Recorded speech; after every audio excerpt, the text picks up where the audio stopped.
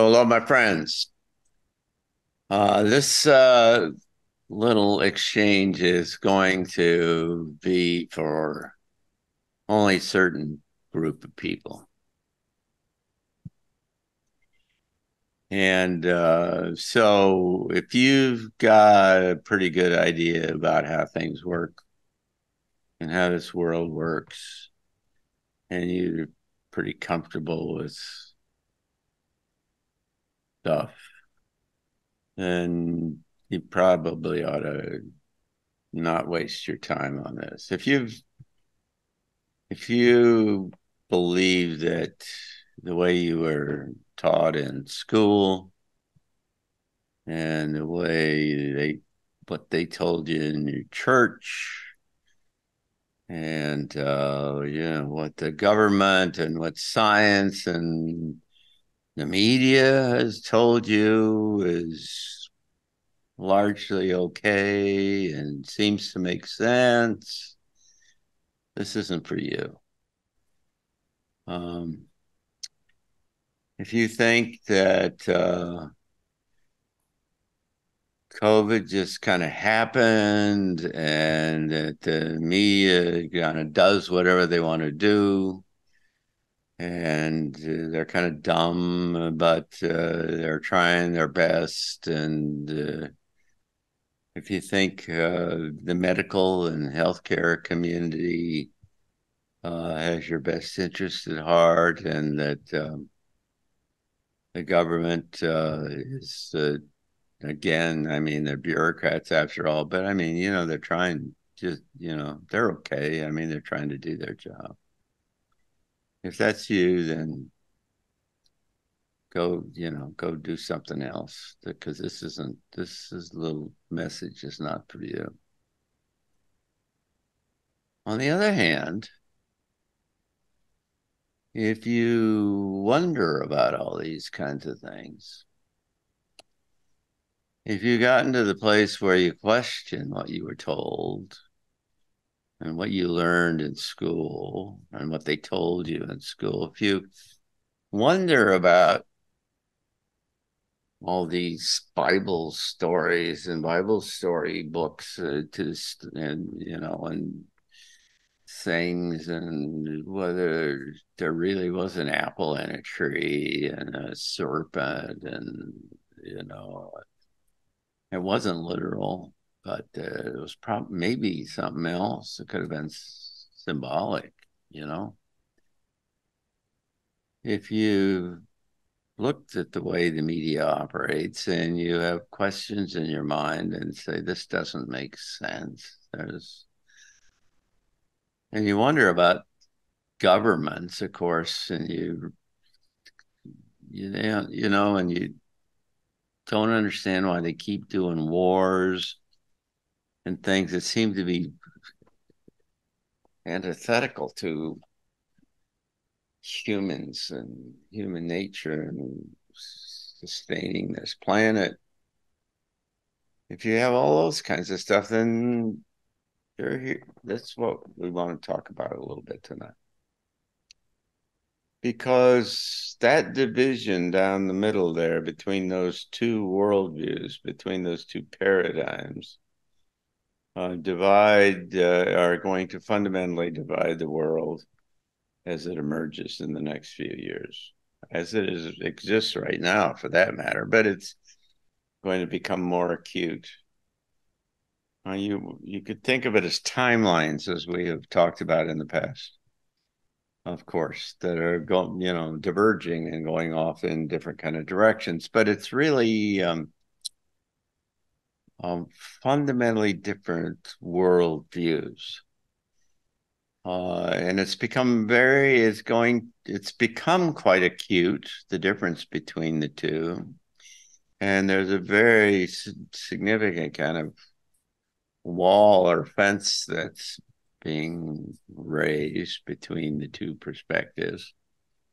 And its origins have to do with kind of the essential thing that's going on right now, and that is this emergence of a new human and a new world. and this expanded, awareness, a lot of that I've talked about. And the kind of way you, in the light of all of that, if you walk yourself around in almost every direction in the environment that we live in, if you walk yourself around that and look at almost any major, the law, the education, energy, any of those things, what you find out is that every sector is fundamentally lacking, that there are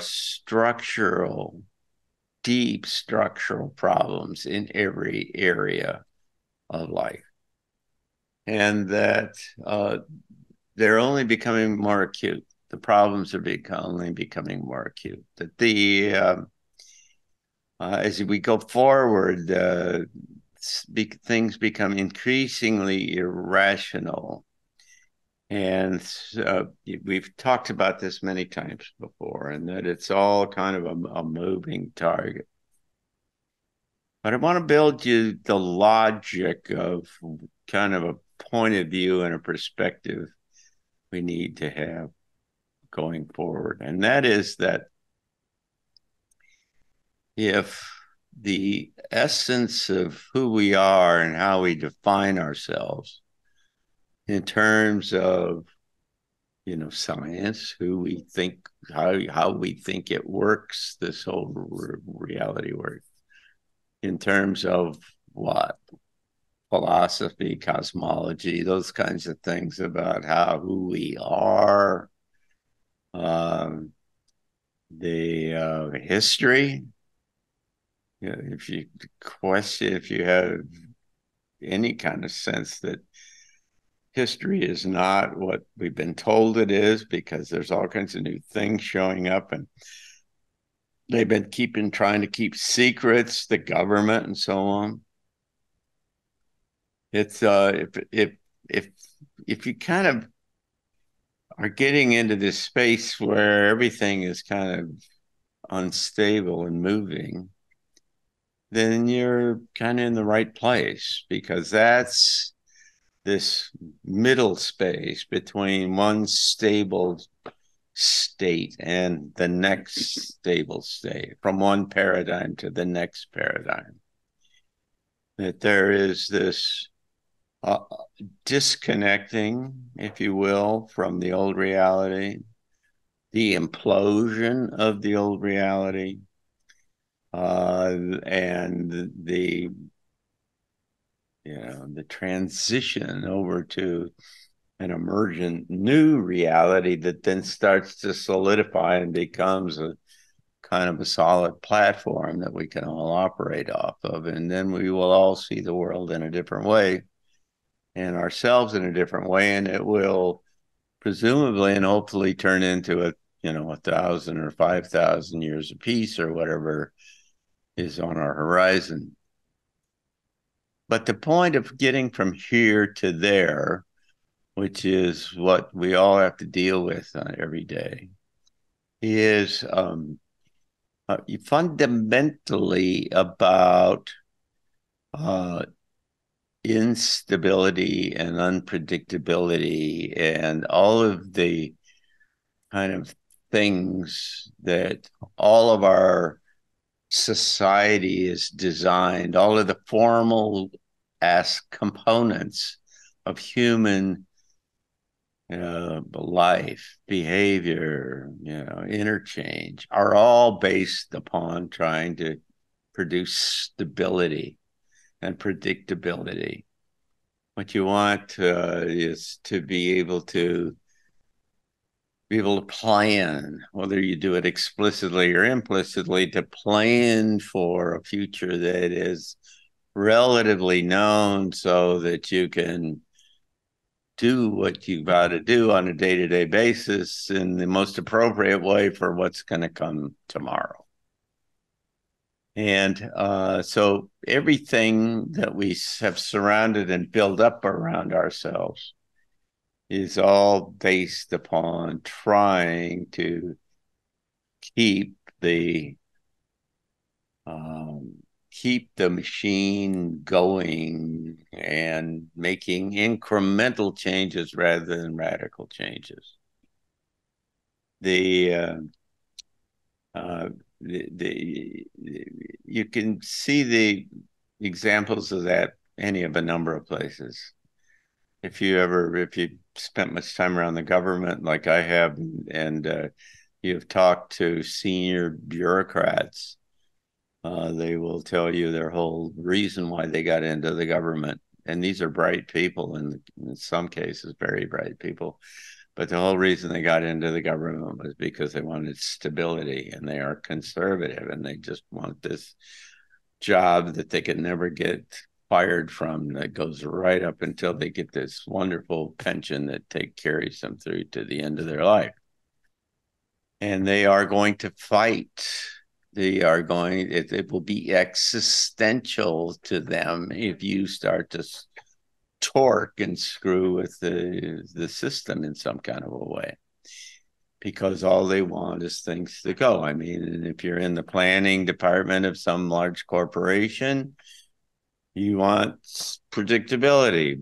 Boeing is now finding out, what the problems are with chaotic, unpredictable kind of things showing up that is playing havoc with them. And so everything looks for predictability.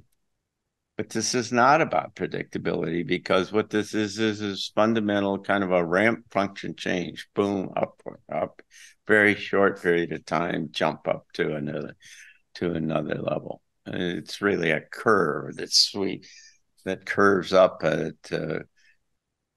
10 times the a minimum of probably 10 times the complexity that existed in the previous era, the computer era.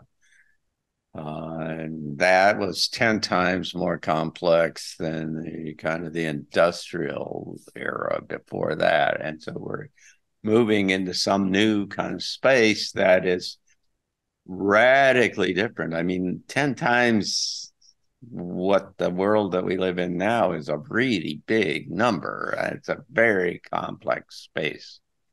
And so it is, by definition, very unstable and very unpredictable and chaotic in the terms that we have, because we're locked to the imagery and the patterns and the understandings and the concepts that we brought with us into the room from the past. That was a really different place. And so we're moving into this era of kind of intrinsic instability, chaos, and transition.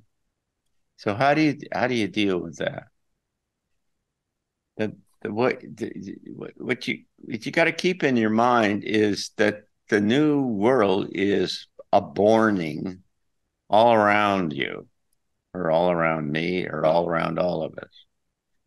The little shoots, the new kind of ideas are growing all over the place, and the kind of the dynamic of how it kind of gets from here to there is that you get individual kind of ideas and people and concepts that show up, and then they kind of aggregate, and you find people and groups and organizations that kind of cluster around those new concepts and new ideas.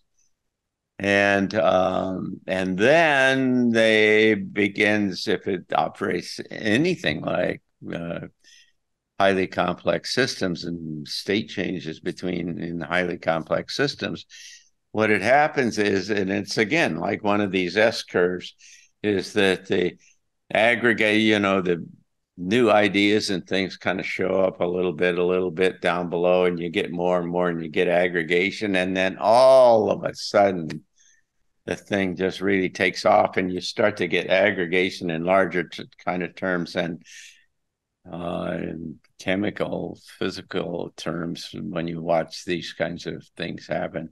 Then all of a sudden, in what seems to be what is a very, very short period of time, suddenly you get a reconfiguration of the whole space, of the whole environment around this new set of ideas or new concepts, and then it moves off into and starts to flatten off and becomes stable again in the new world.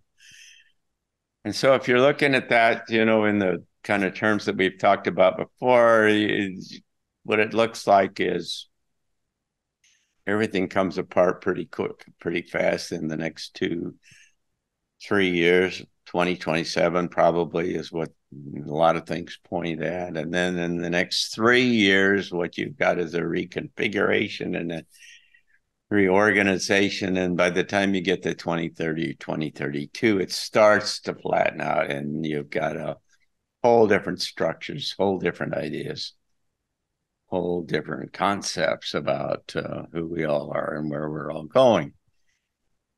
And I don't have to tell you that could be very weird in the way that with the kind of variables that we've got flying around in this world these days with aliens and UFOs and rapid climate change and artificial intelligence and other kind of breakthroughs and atomic bomb, nuclear wars and everything is that are just increasingly floating up to the top of this system and being kind of agitated around in ways that it's never been before. The language and the ideas that are being thrown around are just wild and it seemed to almost be irrational talking about nuclear wars. And yeah, we could live with one. I mean, some general or somebody the other day was talking about, oh no, it's mostly psychological. You don't have to worry about it. I mean, if there's a nuclear war. Well, there are a lot of things that a lot of people don't know about in terms of what kind of the weapon systems that exist all around this planet right now. And they are horrific in their simplest manifestation and utilization. And so this is by definition a very, very volatile time. So how do you deal with that? How do you deal with that? What is kind of the fundamental mindset that we all have to have going forward? Well, I would suggest to you that this all hinges around what I call permeability. What we're doing is sitting here, getting untethered and pulled, unplugged from the old world, the old stable platform that we all grew up with, that made sense with us, that gave us hope and security and all those kinds of things. We're getting unplugged from that, and we're moving toward a radically different kind of space that is emerging all around us. Lots of people talk about, the new human is going to have the ability to manifest and be able to see auras and to do telepathy and all that. Well, those are not wild and crazy ideas. I mean, to some people it is. But if you play in the space where a lot of us play, but is that there are people all over the world that have those individually have those kinds of capabilities. There's not a lot, there's not huge numbers of them, but they exist. And so it's like that kind of those little shoots that are showing up, that are coming up, that are going to come together to become the dominant kind of paradigm going forward. And so the process of getting from here to there is to be open enough, to be permeable enough, to allow those ideas to come through, to be able to see them for what they are, to see the rays of light, if you go, that are coming through the cracks in the fence, if you will. and not get focused on the mainstream media and all those kinds of things, and what the people at work are saying, and who knows what the government certainly is promoting. Um, what we all have to do is, and this is not necessarily easy, because what you have to do is necessarily make yourself uncomfortable, right? You unplug yourself from those things that gave you stability and that gave you, hope and the ability to plan, and what you were going to do when you retired, and what the pension was going to be from your company when you retired in, 4 years or something like that. It's you have to unplug from those, because the likelihood that those kinds of things will be extant in these coming years is increasingly, yeah, decreasing, increasingly decreasing.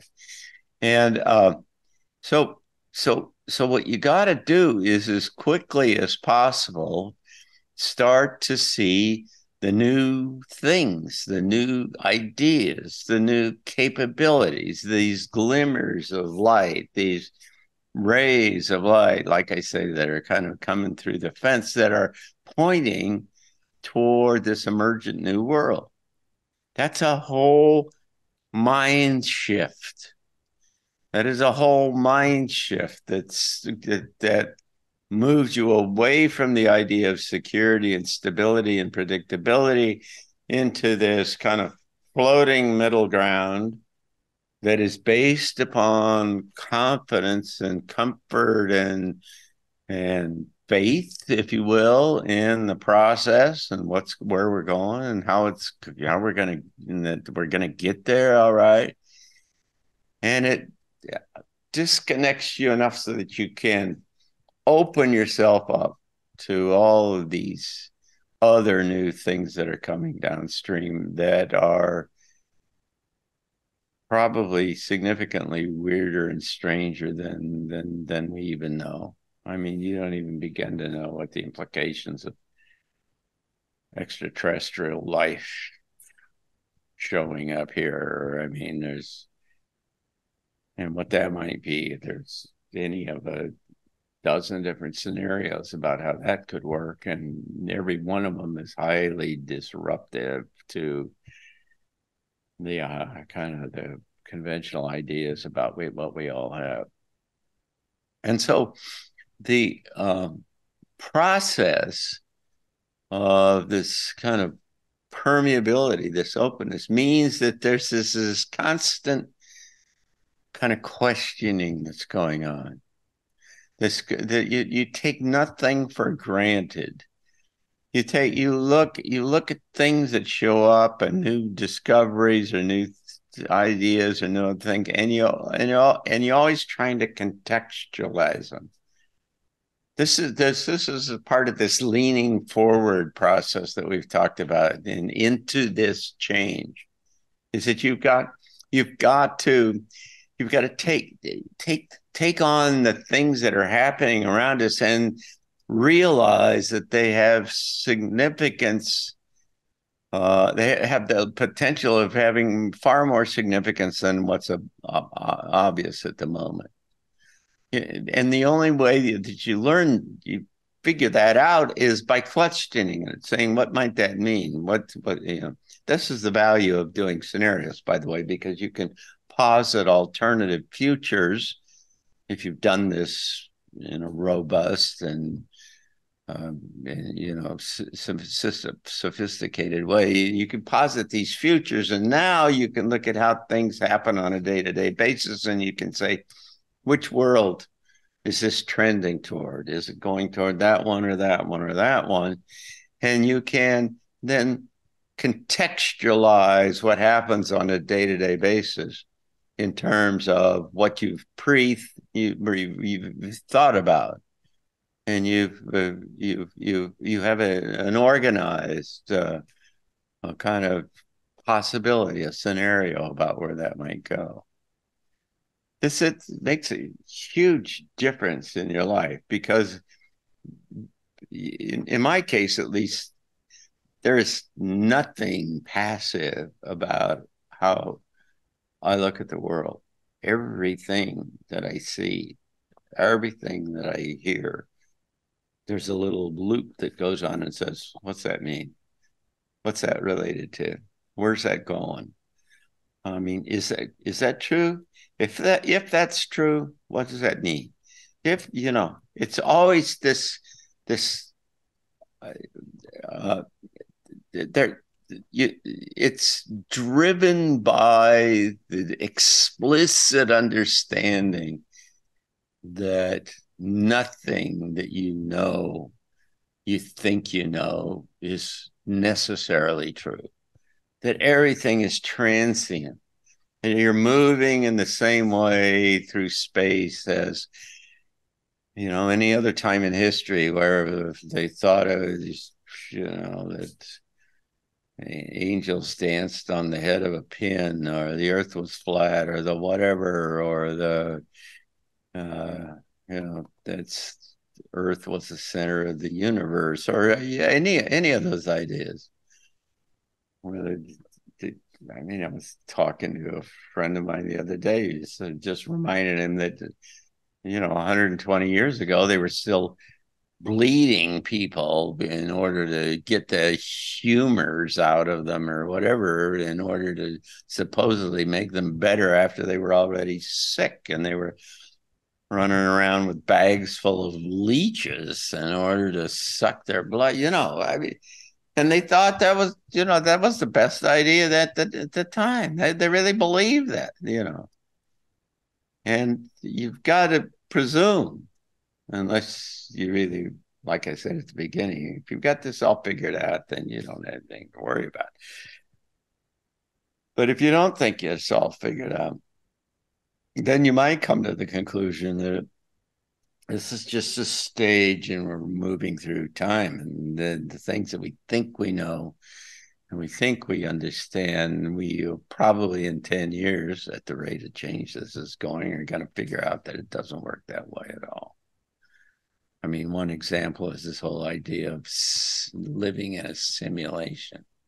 We don't even begin to understand what that might mean if that turns out that we really solidify and get to where that becomes the principal kind of framework and paradigm for how we think of how this whole existence and reality works. Then we're all going to just be driven to the back of the room just saying, whoa, who are we, and who's wrote the program, and where does it go after that, and then does the machine die or does it reset, and then what?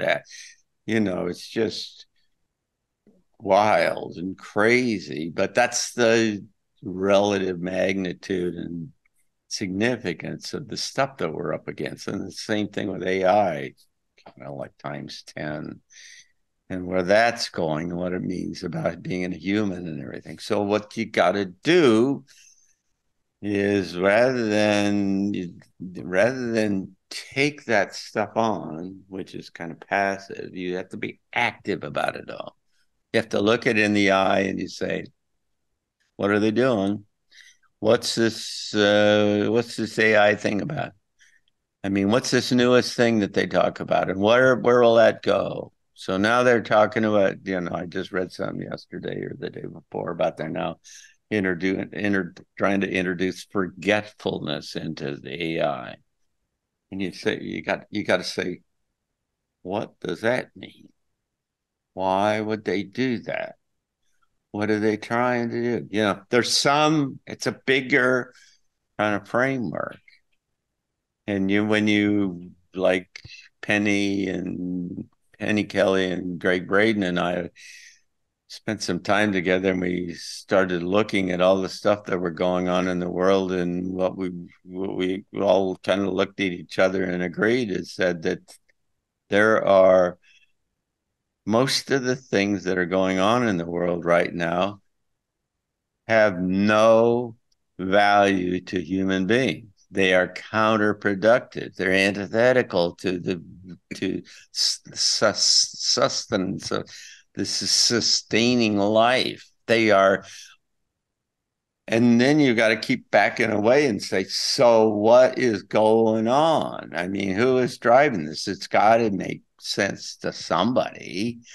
There's something that, because it all makes sense at some level, you just don't understand it. And, and that then drives you rather quickly into saying, well, what it looks like is that there's some force outside of this world that is behind all of this because they're not human and they're trying to get rid of humanity or suppress humanity or control humanity.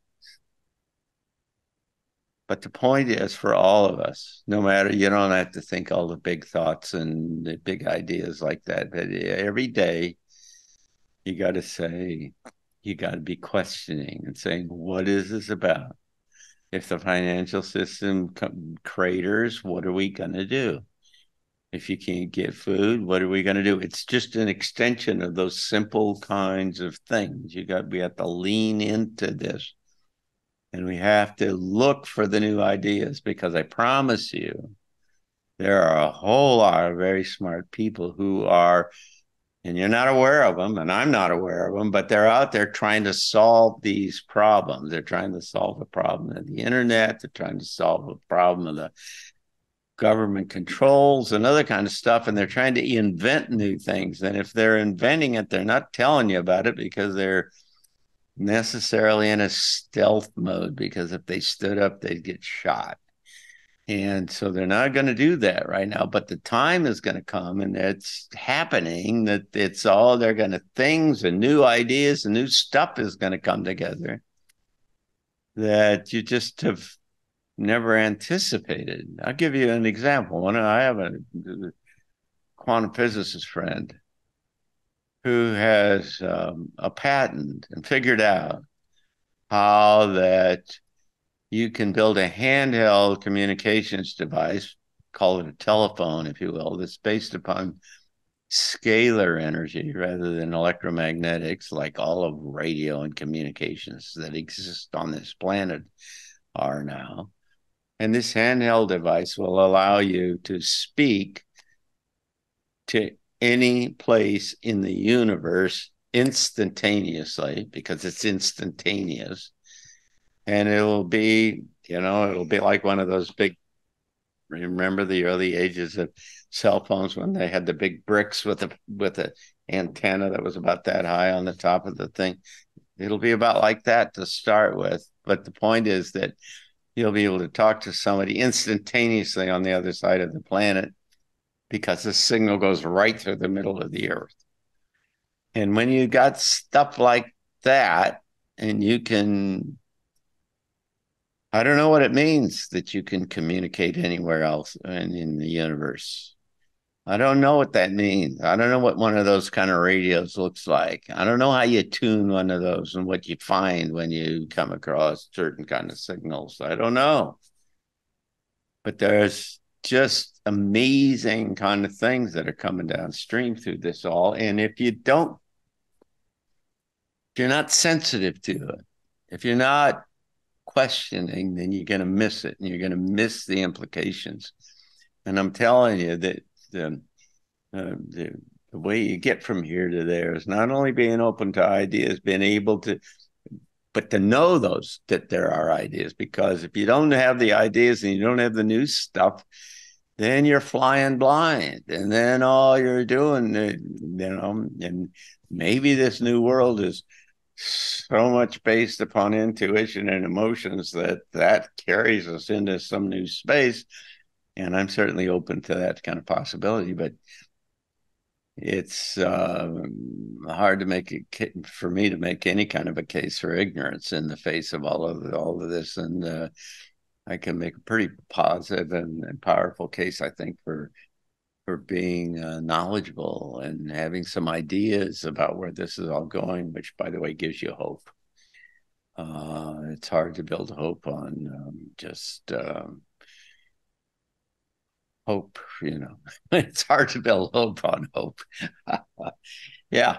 So when you find people who are interested like this, who are this had there's this kind of applied curiosity is what it is really, that you're always looking for stuff and wondering how it works and trying to do this and trying to hook it together and questioning what it all means. I mean, those are a lot of people with the light and brightness in their eyes, and they're going places, and they're going to be part of this new world, and that's the best way to get from here to there, it seems to me. And so you need to be permeable. We all need to be open, and we need to be looking for the little flashes of light and innovation and creativity and insights that allow us to come together around a new human and a new world. So thanks.